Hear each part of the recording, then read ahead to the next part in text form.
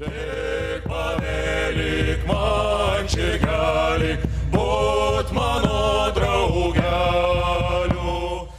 much everybody for coming and for the organizers. There was a handout going around. I unfortunately did not know how popular the plague was, or at least the study of it, so that there might not be enough, but I hope that people can share. One of the difficulties in studying the successive waves of bubonic plague that began in the 540 CE, known to scholars as the Justinianic Pandemic, is that the source base is so thin. Those contemporary histories that do discuss the plague note the devastation that it caused. However, given the overall paucity of sources for the period, for many of the regions that were affected by the disease, we have almost no texts that tell of its impact. For instance, in Visigothic Hispania, today's Portugal, Spain, and parts of southern France, only one author explicitly mentions the first wave of the Justinianic Pandemic. This anonymous scribe scribbled a marginal notation in the continuation of the chronicle of Victor of Tennuna. Quote, "In those days the bubonic plague, the plaga inguinalis, ground down almost all of Hispania." This enigmatic text, with its language of grinding and evocation of the plague's wide scope, suggests that the plague did much harm to Visigothic Iberia. But it is our, it is our only mention of the disease by name. Moreover, unlike other parts of the Mediterranean world, where historians of the time left long narrative accounts of the plague, in Hispania, no text explicitly discusses the social impact of the disease.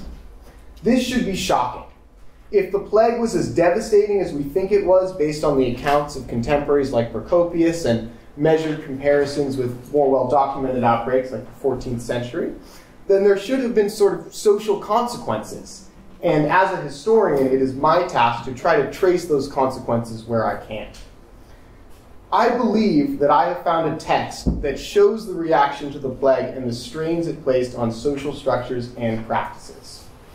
This text is a canon from the Council of Valencia, a church council attended by bishops from southeastern Spain in 546 CE, just 3 or 4 years after the first wave of plague hit Spain, and some fewer number of years after the outbreak ceased. The canon does not explicitly mention the plague, and at first glance may seem unrelated. However, I will argue in this paper that understood in its proper context, the fourth canon of the Council of Valencia represents rare evidence for the social impact of the first wave of the Justinianic pandemic in the Western Mediterranean. And that by analyzing it in this context, we can begin to test ways of looking for the impact of the plague in otherwise less than obvious texts. Now, to the text. The key passage I will address comes from the fourth canon, which is about the burial of bishops. It's number 1. It's the only one on your handout, if you have the handout. But if not, I will read it. If, however, as is accustomed to happen, a bishop should die by a sudden death, and the neighboring priests are not able to come from far away, the dead body of the bishop should not be buried at once, but honorably entrusted for only 1 day with its night, and it should be placed on a bier apart from the others, not, parenthetically, without the company of brothers and religious men or the watchfulness of people singing psalms and served by presbyters with all diligence, until, with a bishop having been invited without delay from wherever, he, it's the dead bishop, should be solemnly entombed so that the occasion might be lifted from slander and the old custom for burying bishops be protected. We must work through this text to figure out 2 levels of interpretive problems. First, we have to figure out what this all means, and then we can try to figure out why it was decreed. I suggest that this text must be understood within the context of episcopal displays of power through funerary practices in 6th century Iberia, practices which were threatened by the social chaos caused by the pandemic. To show this, I will give a close reading of the text in 3 parts, beginning with the end and moving backwards.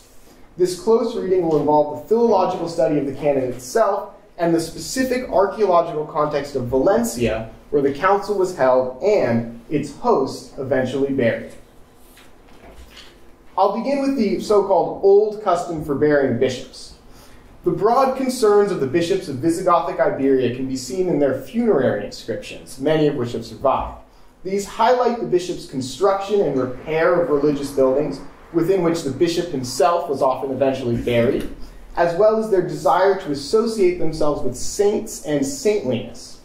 The inscriptions also show a concern for the individuality of the bishops by commemorating their deeds and indicating where they are buried. This allowed the bishops, who were the new civilian elites of the cities, to engage in competitive displays of spiritual and temporal power in the vacuum left by a weak central state. Far from being an old custom, however, the set of practices that made up episcopal burial developed over the course of the 6th century and reached their maturity near the time of the outbreak of the Justinianic Pandemic. We find an ideal type for this ritual form in the episcopal complex of La Molina in Valencia, Spain, which I visited this summer in the company of Albert Ribera La Comba, who excavated the site. I took some pictures, but they turned out really terribly, so there's no PowerPoint. There are two main early Christian buildings in Valencia.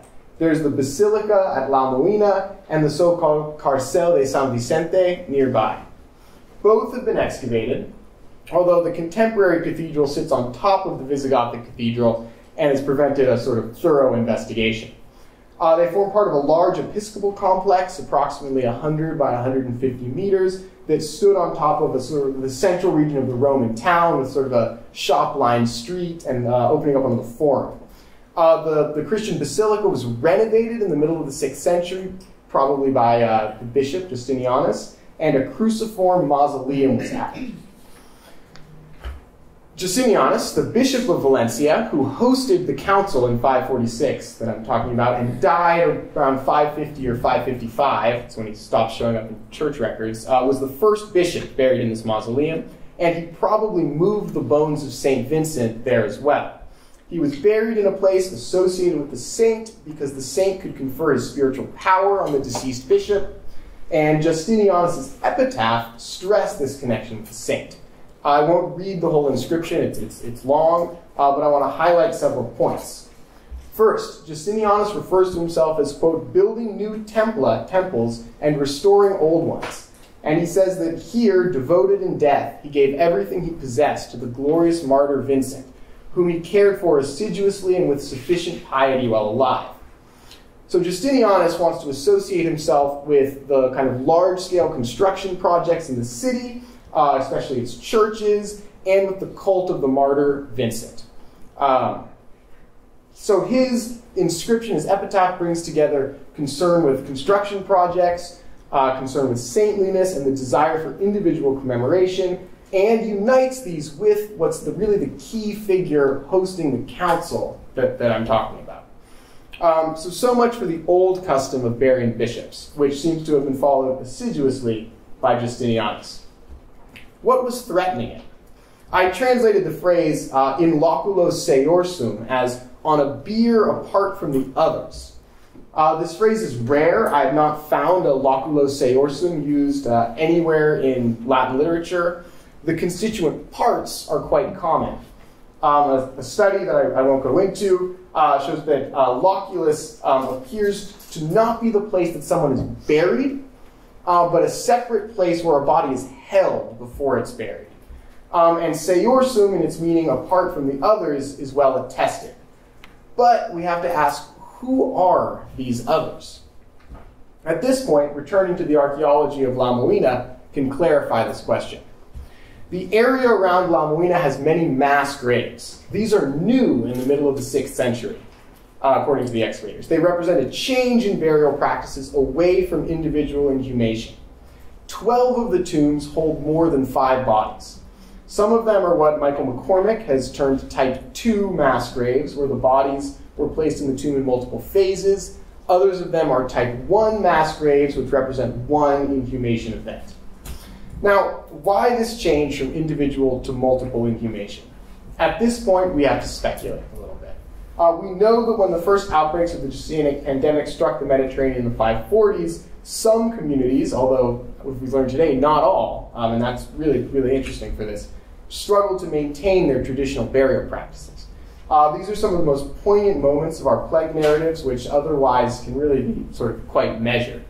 Procopius tells us that when the Emperor Justinian created an office to sort of count the bodies and bury them, they buried people in towers. I mean, they did all these things. And in the Chronicle of Pseudo-Dionysius of Telmar, the emperor had mass graves dug outside the city to stop the citizens of Constantinople from just dumping the bodies off boats into the harbor.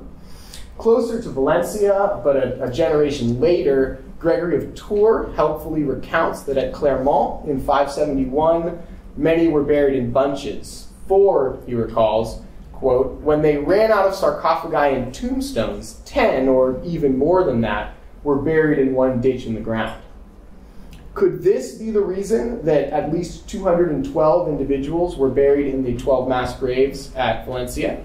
If it is, I think this would be some of the first archaeological evidence for mass graves from the Justinianic pandemic. And I've heard a rumor, and I think this is what is really needed now, is that there's actually work being done on the mass graves of Valencia to see if there is ancient DNA evidence for the Justinianic Pandemic of Yersinia pestis, and that would be really, really helpful, or ruin my study, depending on what it says. Although we do not know why these mass graves were used, we can try to imagine, based on the evidence that we have, something of the decision-making process of the bishops gathered at Valencia. In Valencia, not everybody was buried in an already existing tomb. There was also an elite cemetery contemporaneous with the mass graves in which each of the 9 excavated tombs contains exactly one individual. This cemetery, described by the excavators as the Episcopal Cemetery, shows a concern for the individual commemoration of the deceased within the context of a broader shift towards mass inhumation. I believe that the bishops gathered at Valencia wanted to maintain their privileged position in death in the face of change caused by the bubonic plague. The term they used for the death of the bishops, a sudden death, a repentinus mors, suggests that they were. A repentinus mors occurs in late Latin literature as the sort of thing that can snatch someone away before she is baptized, or can weaken an empire or diocese by taking away a good ruler. It is also used by Isidore of Seville, a 7th century Spaniard, to describe the time span in which one dies of bubonic plague. Someone who becomes sick with plague, quote, does not have a space of time in which either life or death is awaited, but suddenly, repentinus, the sickness arrives at the same time as death. If a repentinus mors is death due to the plague in a situation where bishops cannot come and the social hierarchy is under stress, we may be witnessing the elusive social impact of the first wave of bubonic plague in Spain. We have no accounts of the plague in Spain. There is no Procopius who narrates societal collapse, who tells us how it shook people's faith in God or in doctors or the state.